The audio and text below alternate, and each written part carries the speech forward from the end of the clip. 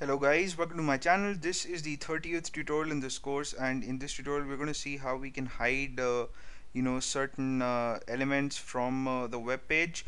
The element could be an image or text or whatever, and if you want to hide it, if you don't want the user to see, then you can use the visibility property. So for this tutorial I've created a file that's called visibility.html, and in this file, in the style section, you can see that I have some properties applied to div elements, and these div tags are going to have two classes. The first one's called para1, the second one's called para2, and correspondingly inside the body I have two div tags, or two sets of div tags.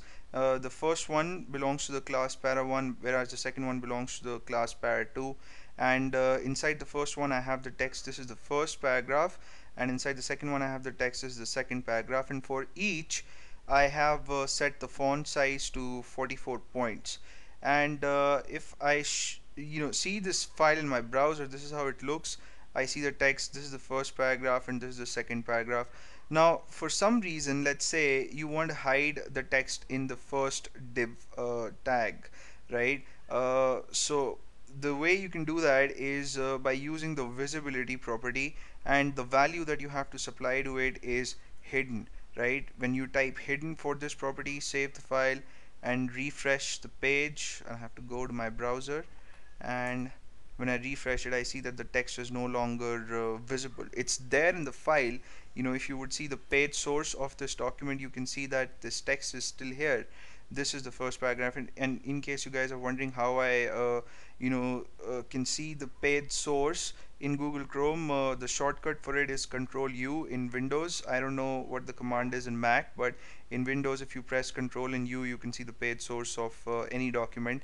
And obviously you'll only be able to see the HTML, CSS and JavaScript code. You won't be able to see PHP code because the code resides on the server. But anyway, so why would someone want to do this? Why would you want to put some text or an image or links in your page and not want people to see? Well, this property is best used along with JavaScript.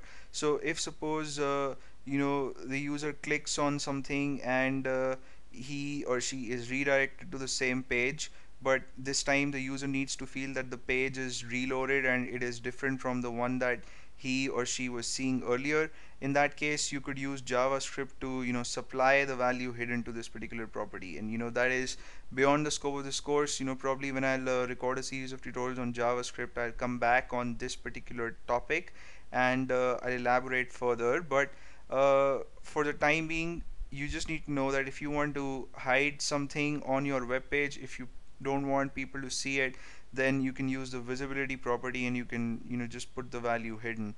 And by default this property has the value visible. So if I would type visible here, save the file and refresh the page in Google Chrome, I would see the text again, because I've given the value visible to the property visibility.